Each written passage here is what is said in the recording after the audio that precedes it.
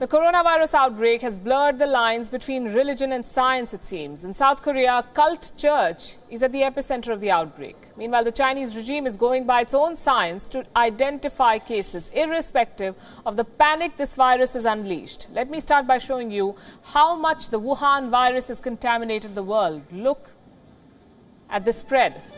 14%. If we go by the total number of countries, from Hong Kong to Australia and from South Asia to Europe, 30 countries have confirmed cases of the coronavirus. It is truly a global epidemic. Some of these countries have reported deaths. Just a few hours back, Lebanon in West Asia confirmed its first case of coronavirus.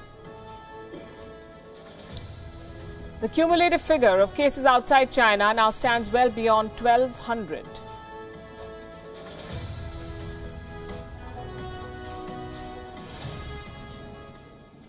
Among the worst hit is South Korea. More than 200 cases have been reported in this small country. Most of them are in the city of Daegu, the country's fourth largest, with a population of 2.5 million people. The Shincheonji Church of Jesus is at the epicenter of this outbreak. Most of the cases have been traced to a 61-year-old woman. She visited the church in recent weeks. Nearly 400 other members are now showing symptoms of the virus. The 9,000 believers of this church have been asked to self-quarantine, and the church lies abandoned. No one is entering the church since Tuesday. We did disinfection work twice, on Tuesday and Wednesday. Right now all the disinfection work is complete, but yet no one has come. Meanwhile, in the north of this country, the capital city of Seoul has shut all branches of the Shincheonji Church.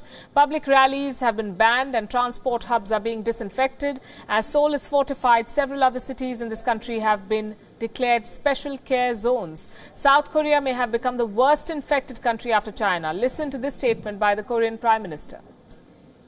The government declares Daegu and Cheongdo areas of North Gyeongsang province, where a surge in the number of coronavirus patients were reported and causing difficulties, as special management zones.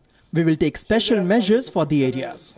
It is urgent that we find people who have contacted the confirmed patients in these areas. We will give full support, including hospital beds, manpower and equipment.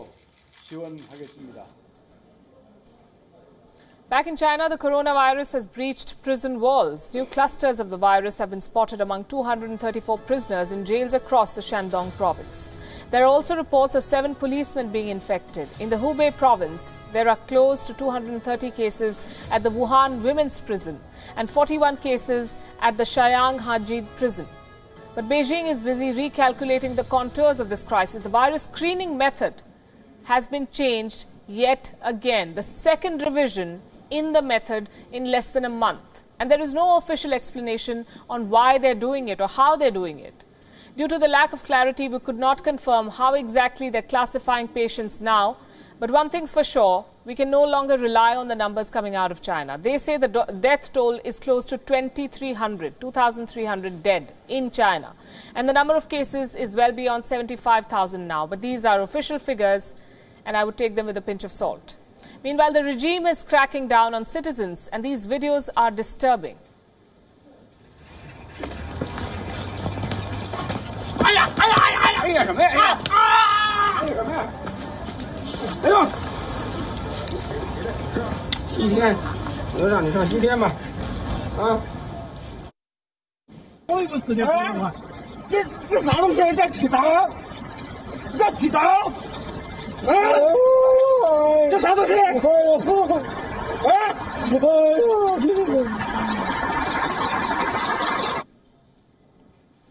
Thousands of miles away from China and Ukraine, the coronavirus has led to turmoil. Violent clashes have been reported between residents and the police.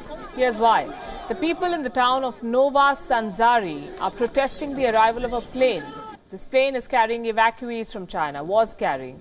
They fear that the people, the locals, could also be infected with the coronavirus. Yesterday, the residents blocked all roads leading to the sanatorium where the evacuees were being kept. There are also reports of a bus carrying them being attacked. Listen to this. Why were they sent 350 kilometers away from Kiev, across half of Ukraine, to an inhabited area, where people live right next to buildings where they will be accommodated? Isn't there any other place in Ukraine that can host 50 people that are located in more or less remote villages or in far areas where there is no threat to population?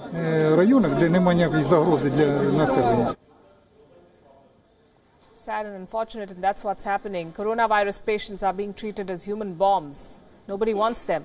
From turmoil to hope, though, in the Philippines, this is what we saw. A government-sponsored mass wedding saw 220 couples take their wedding vows while wearing surgical masks. What a sight this is. This country has recorded its first death due to the virus and has 3 cases so far, all of them being Chinese nationals. These images are from the city of Bacolod. Annual mass weddings are a tradition here. Back in China, one couple was not so lucky, though. This is the story of Pen Yinhua, a frontline doctor in Wuhan. 29 years old, he has died. He and his fiancée had planned to get married by the 1st of February, but they postponed their wedding due to the outbreak. 1,700 other medical workers like Peng have been infected with the virus. They're battling for their life while helping others. This is the coronavirus story for now.